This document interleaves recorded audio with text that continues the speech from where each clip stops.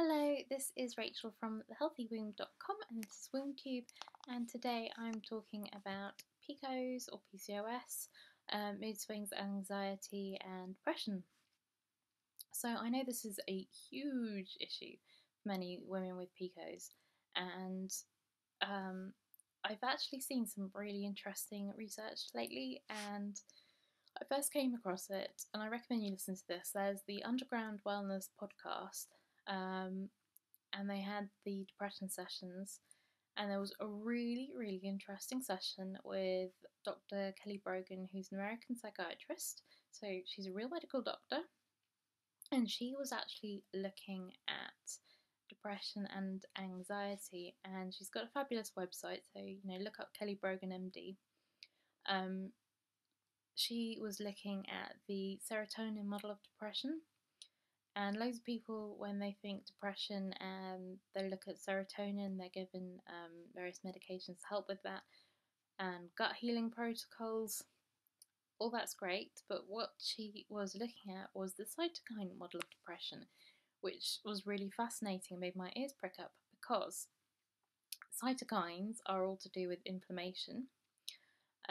So she was looking at how essentially inflammation affects depression and anxiety. Interestingly, PCOS symptoms are improved when you remove inflammatory foods. So the basic inflammatory foods that I recommend everyone tries eliminating in an elimination diet and seeing how your symptoms change are soy, dairy, gluten, and refined sugars.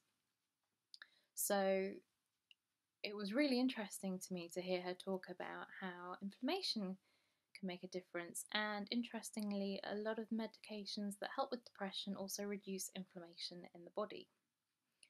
So first of all, that was really interesting to me. So if you want to hear those recordings firsthand, as I said, if you go to Underground Wellness Podcasts and look out for Kelly Brogan, and also go to her website, I strongly recommend reading through and seeing what you think of the literature and the data, but she does make a really compelling case.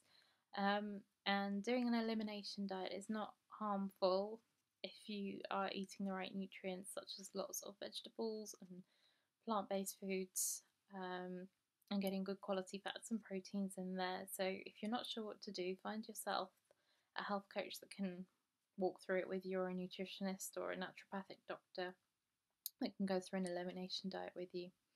So that's the first thing I wanted to clear.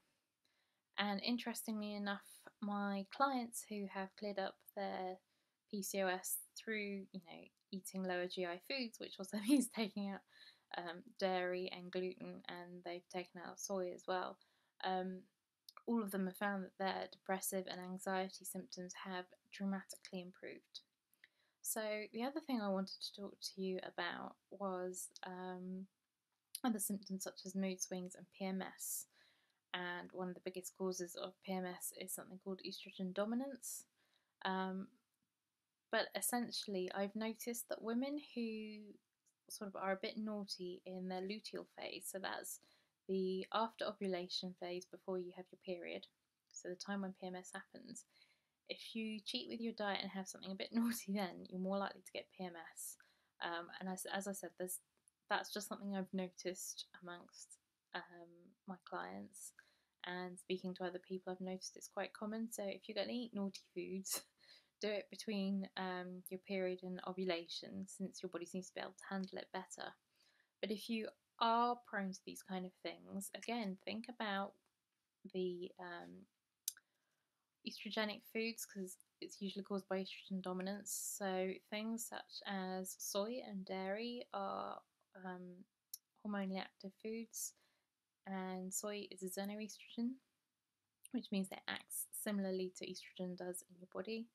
And really up your fibre, because removing the estrogen out your body is the way to sort of make sure that you're using it as you should. So you should use it once, your liver should break it down, you should excrete it.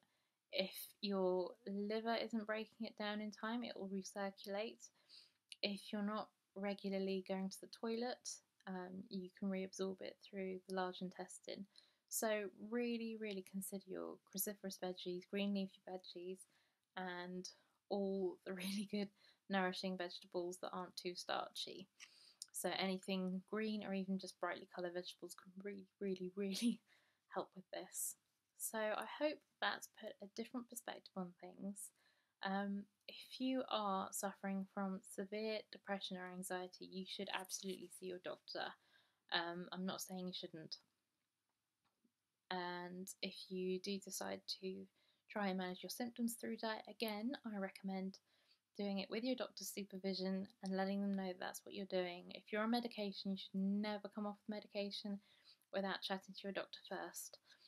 But I do find all this really interesting, and it is amazing how diet can really help with all these symptoms. So it's worth a try, especially if you are really suffering and you don't want to go on to antidepressants or anything like that.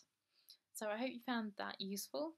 If you want to find out more about me, my website is www.thehealthywomb.com, and I've also got other videos on YouTube on my WombTube channel.